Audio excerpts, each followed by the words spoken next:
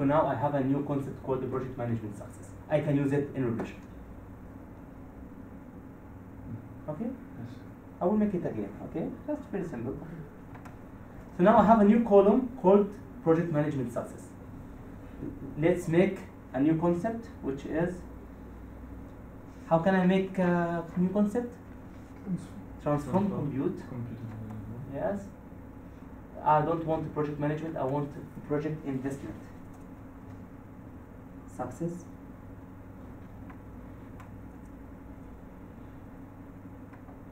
Don't forget to make parentheses.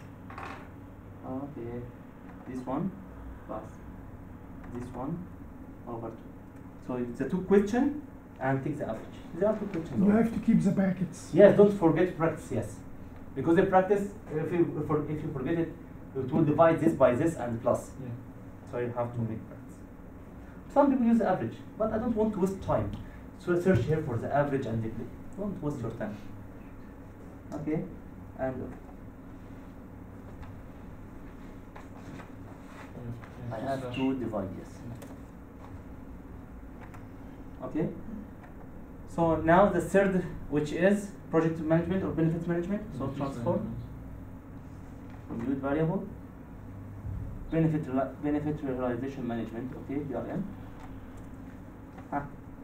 This one plus this one plus this one over 3 questions. Yes, over 3. Okay, I want to do project management. How can I do that? Transform, compute, project management, PM. How can I do that? 4 questions. Yes, 1, 2, 3 over. Now I'm ready for analysis. Let's make the dragon regression. Very difficult.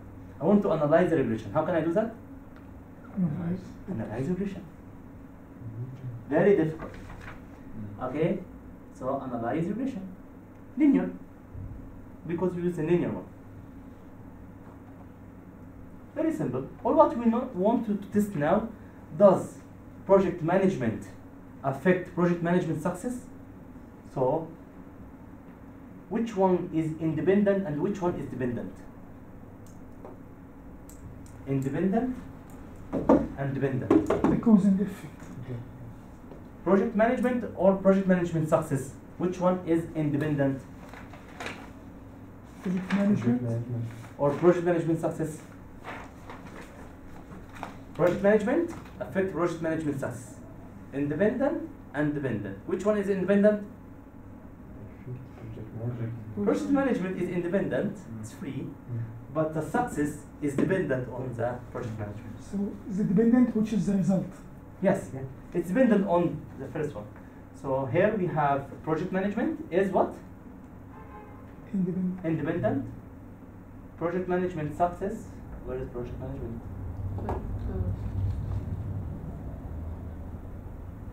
Project management affects project management success. Yes, this one. Okay, that's it. This is regression analysis. Now regression analysis is finished. This is your thesis finished now. As I said, SPSS statistics very easy. It's very easy. The problem is not in that. The problem is how to formulate your theory. Okay. Here, let's understand the report. This report says it's significant. 0, 0, 0, it means significant. It means there is a relationship. If it's 0.1, it means the level of error is 10%. Here, roughly the level of error is nothing. So the confidence in the interval, the degree of confidence in the results, more than 99%. I'm sure of this result. So I can publish this in 5 star. I have now new theory and the level of error is roughly nothing. 22%, which means what? Which means project management affects project management success by 22%. 78% we don't know. I explain only 22%. Why? project management success happen? Because this organization implemented project management. So project management leads to project management success by 20%, 22%. Okay, with the impact of roughly here 0.5. 0.5, it means like there are 5 scales. So more you do in project management, the half you have in project management success. The higher this number, it means the higher the impact. Okay, so you have R squared and you have beta. How many numbers you want to see? 3. Significance, R squared, and beta.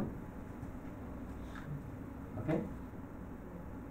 So now it seems to be that project management affects project management success. The first proposition says yes, project management affects project management success. Let's see the second one.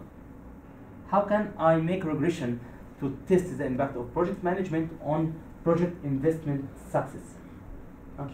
Well, I guess we know now how to make the regression.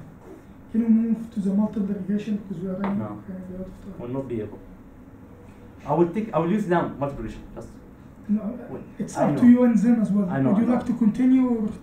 yes, we will take multiple regression now. Just 1 second. How can I make project management on project investment success? Project management on project investment success. How can I make that? Analyze. Regression. We want to make regression. Linear. Instead of project management success, I wanted to select what? Which one? Project management. Project investment success. So not this one, but I want project investment success. Now, what do you think? Is it significant? If it is significant, yes, significant. So I'm sure 99% that there is a relationship, and it contributes by only 14%. Not bad. The previous one 22. Now this one 14%.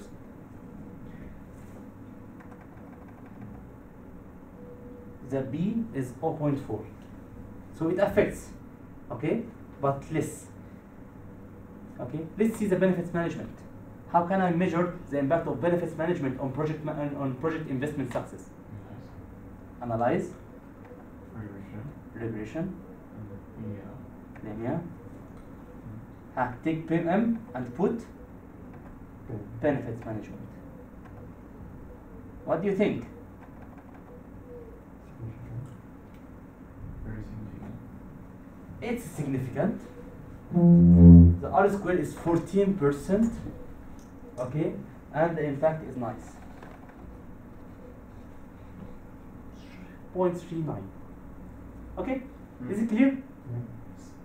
So now I want to see both project management and benefits management into one model. So now I want to see both one time. Project management and benefits management at the same time on project investment success. Okay? How can I do that? Analyze, regression, Yeah. linear. I don't want BRM only, I want BRM and the project management, right? Yes. So I want PM and PRM at the same time on project investment success, okay?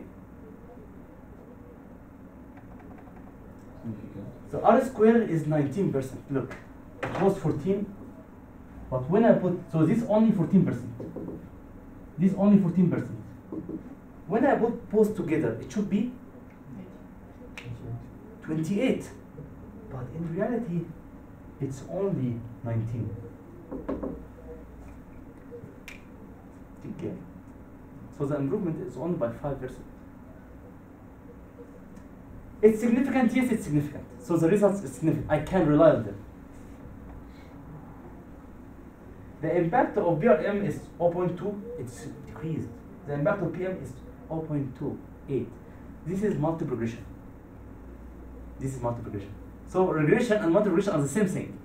Only regression, you put 1 to 1. Multiplication, more than 1 onto 1. This is multiple regression. Now we have a big problem, and this is the last thing. The guy at the beginning, he said benefits management affects project investment success. Now I question the results. Why? Because I'm not sure really benefit management is true or not. Okay? If I make correlation between benefit management and the project management, I will find the relationship is about 50%. Which means that 50% of organization implement this. So maybe the project investment success is driven from project management, not benefit management. Because this organization are the same. So I wanted to exclude, I want to see really this one or this guy has a problem because he doesn't measure this. This guy, he measured only this. So I think he has a big problem because in reality this and this are one thing. So he measured this in implicit way. If I want to find out correlation analysis, I want to analyze the correlation. How can I analyze the correlation? How can I analyze the correlation? Analyze correlation. What is the correlation? Correlation. Okay, I bury it. I want to analyze the relationship between PM and you will find that roughly 46% of organizations are using both PM and the benefit management, which means that benefit management alone may be not sufficient. Maybe you have a problem in your way of estimating. That's why I use the structural equation modeling to find out really benefit management. This problem is called multicollinearity. Multicollinearity means what? It means that they are affecting each other. The independent factors affecting each other, which leads to false results. So take care. If you use regression, you have to assure that the factors are not correlated. If they are correlated, you cannot use multiple regression. Okay? This is what we call model specification. You have to assure that the model could fit the data or not. In this case, I claim now regression and the multiple regression are not useful and helpful for this kind of analysis. So I use the structural equation modeling. Because they are not independent. Because they affect each other, yes. It should be there is no correlation. If there is no correlation, I can say, and it's clear, this is only 14, this is only 14. When they come together, it's 19. This is why I put question mark. How come? 14 plus 14 should be 28. When it says just 19, only improved by 5%, big question mark to me. Okay? Thank you very much for this time. I don't want to take more than that because I know you have another lecture. Okay? Unfortunately, I wasn't able to catch structural equation modeling. Maybe later or on YouTube or something like that. We can Yes. just follow his YouTube video.